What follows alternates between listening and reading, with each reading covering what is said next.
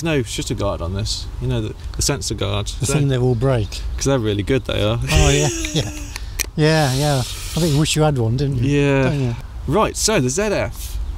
So you've still got your old vintage-looking fussy camera with fussy knobs and sliders and wheels and things, all kinds of things, retro design. You've had it a little while now, so you've really got your head around it. Yeah, I think so. I think I've had it enough, probably about 4 weeks now. And I've been using it as my main camera. Because your Z8 is in hospital still. Yeah, but I found a good opportunity for it because a few months ago when this first was released, and I was really in two minds about where it fits with the lineup and where does it fit with usage, where would it fit with my usage. Yeah. Because I got my ZFC, well I had my ZFC for my everyday use, street travel, that kind of thing. I like all the electro design for street travel, so you feel a bit close to photography, a bit more fun. But it lacked professional quality tools and uses. So this is where this kind of fits in. Wow, does it? Where does it fit? It has the engine of a Z8, mostly. Mostly, okay. But it has the retro design, because you got the Z6s. Yeah. Then you got, because they're old generation now. Yeah. Then you got the Z8 and the Z9. Yeah. Because going back 2 years ago, we said this in the last video, that really we wanted a Z6 III, autofocus, new features, and Nikon haven't provided that yet. No. Probably imminent this year. My Z6 Mark I is 5 years old. Come on, hurry up. Well, that's the thing, they've kind of been dancing around what we kind of want. So I've got the Z8. They've been dancing around, making sure you buy one of those. And a Z8. And a Z8, and then they'll bring the Z6 III, and then you'll want to buy one of those. Well, it'll be interesting to see where that fits with this and my Z8. Handling, which is the major one for this. Yeah. My comment about handling, and I have used it a tiny bit, I think it's a little bit balmy for the main manufacturer like Nikon to release a camera that straight away you have to go out and buy that small rig grip from a third party. Well, this was the major problem with why I never ordered one straight away, because I love the retro design, but professional work, well, to be honest, putting any lens on this, I call it the death grip. Yeah. Like I'm getting white knuckles. So of course I've got the small rig grip, and it makes life a lot better straight away. Could it still do with being a bit bigger? Yeah, but then it'd look a bit stupid, wouldn't it? Well, okay, but it's practical reasons. Yeah. So yeah, I've been using it with a small rig grip as my primary camera. Let's talk about in the situation of my weddings and events. Yeah. I've been using it with my 50-1.2, which is a chunky, big, heavy lens. Really big. But like with the Z6 and the Z8, you learn to... You're supporting the lens because it's big with your left hand, And to be honest, I've used it a whole day, and you can see my hand, it's going white knuckles. Blue, or white. But it's not bad. It's better than I thought it would be, but it's not... when I go back to my Z6, I love the ergonomics of the Z6. And the Z8 is similar to the Z6, I guess, but in a bigger body. Yeah, and the Z8 is better for balance as well with bigger lenses. Yeah. So then it goes into my casual street travel, kind of everyday, and then it's fine for those because you use smaller lenses. You need a 40 f2 on that, don't you? Yeah, something like that. Yeah. Even like the 1.8s ranges are okay with it and things like that. But then you said about the grip, that you have to buy an extra grip straight away. But let's talk about Leica. Okay, yeah. All right, exactly. I knew that was in the back of my mind. As soon as you buy a Leica Q2, you've either got to get a thumb grip, the hand grip or something. Yeah. So it's exactly the same style as that. Yeah. And it's worse though because you have to take it off to get at the battery compartment or the memory card. Yeah. So, but yeah, you're exactly the same. That's a £5,000, a lot more expensive camera than this. It's right, and I was hoping you wouldn't bring that up. But it's good to have the option. So if you want to be purist and just keep it as it is with the kind of the rectangle, you can, and you can add it on, which is fine. But my idea was, and is, that a battery extension pack on this. On the bottom of it, like the old school, you could put for the Z6s on the bottom for professional work, much longer battery life, much bigger grip. Why don't someone design one? Because it would be perfect for all day use, for bigger lenses, different kind of tools. Yeah. Because when I've been using it longer periods, when I'm a bit more in a fast-paced environment, I've had to disable some of the buttons on the back.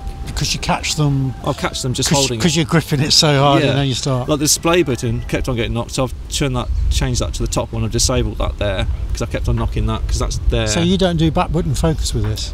No, you don't need to because the focusing is so good because it's like the Z8. But yeah, so there's a few ergonomic problems like that, and when you're on a tripod, you can't open the battery compartment because it's in the way of everything. It's actually got 2 function buttons on the front. It hasn't, has it? No, it's got one. Okay. There, yeah. So that's that one. Yeah. Because the Z6 has the 2, although I must admit I only really use one of them. Exactly the same for me, yeah. And that's the lens release, so it's just got the one there, yeah. Okay, that's interesting as you just mentioned it. But some of the... It's nice, I mean, that feels... It feels okay, we've got no lens on it. There's no lens on it, so...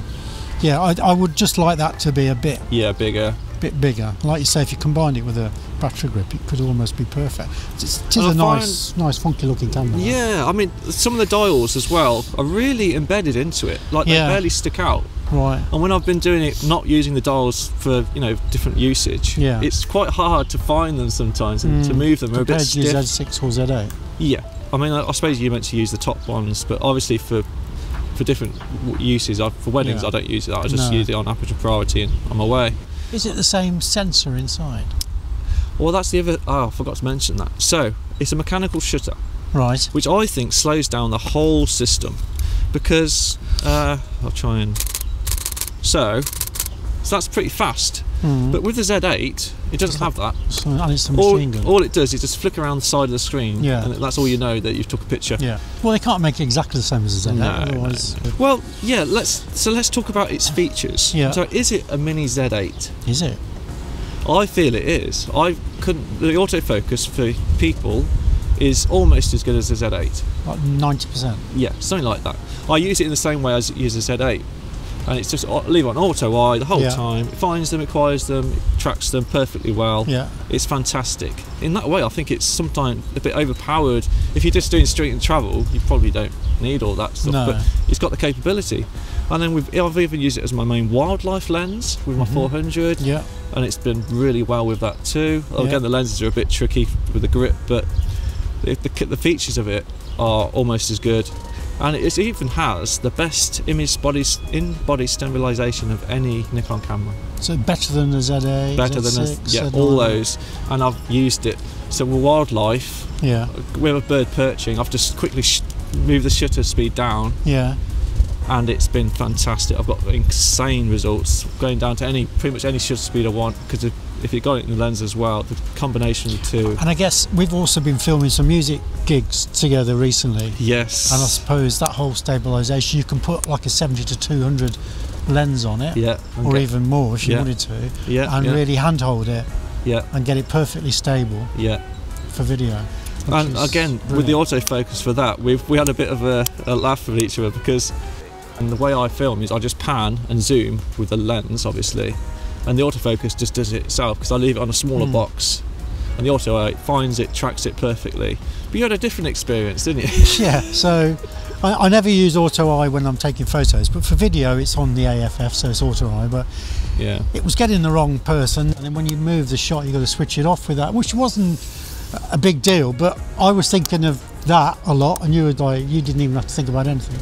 You just wander around, pointing it in the general direction, and it works. So, and that's why it's so powerful, this system. So pixel shift. Ooh. So you can make a massive megapixel photo. It like stacks them up automatically for you. Well, you have to do it on the software. Yeah. And it's nice, but you have to have it on a tripod. The subject has to be still. Yeah. So it's for landscape. Limited use, very niche. Limited use, but it's good that it has it. Yeah. And then for manual lenses, again, it's a unique feature. It's better for manual lenses, so you can leave it on auto eye for manual lenses, and it'll go green when it's in focus on the cursor. Now that is clever then. To find it. When you're tuning the lens, it'll go green when it's in focus. Wow. What happens if you don't want to focus on the eye? Well, you can all the other things. But the applications that make it more appealing to get these old manual lenses, or low. That is quite a cool feature. Yeah, and all these like prime lenses, you can get 0.95s really cheap, and 1.2s really cheap, and pancake. So that's really, again, a unique feature. So many features in this. we're not going to go through them all because it would take all day. Yeah, I mean, there's a few other little things, like it has the SD card, which I find old-fashioned and a bit slow. Doesn't take XQDs up. No, I mean, they're okay. They're just a bit slower, aren't they? You have to get a fast one. Yeah. So when I film in 4K, if you don't have a fast card, it cuts it up into segments. Right. And I've left a little, I call them the little card right in there. I'd never take it out because they're so small. It's the little... Oh, the micro SD. Yeah, I mean, it works. So has he got 2 card slots? Yeah. So that's the micro SD. But one of them is a micro? Yeah. Oh, which is fine. Again, if you get a fast card, it's a backup, it's fine, it's good, professional use. Yeah. When the Z6 III comes out, is that going to go straight on eBay? No. I think when the Z6 III does come out, it's going to be really difficult for me to justify getting one. Now you've got that. Because I've got the Z8. Yeah. And I've got this. So this is like my street everyday camera, which I've got my ZFC for. That's gone now. Great little camera, but just didn't have all the features. So this is great for that. This is a great, I can use it as my main camera, which I've been doing. And it's trendy as well. It looks great. About the trend. So it fits loads, it ticks all the boxes, this does, really. So when your Z8 comes back, you put the 51.2 on the back on the Z8. Yeah. You put the F-mount 28 on that. Yeah. As the secondary camera on my harness, and I've got the same autofocus system. Yeah. That's what I wanted. I wanted the same system on both, so it's just a fluid system. Not that much more than half the price of the Z8, is it? Well, this is really good value. Think about the value of this. I got this for £1,700 on a discount from Nikon refurbished itself. Yeah. And that's amazing because my Z8 was £4,000 when I got it new. Yeah. So it's under half the price. Yeah. If you think, because I said to you that we bought our Z6 1 and 2s. Yeah. They were more expensive than this originally. Yeah. I think it was about back in the day. They were over £2,000, weren't they? At some point they would have been.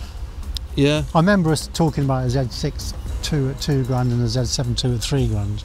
Right. At some point. So what about you? So.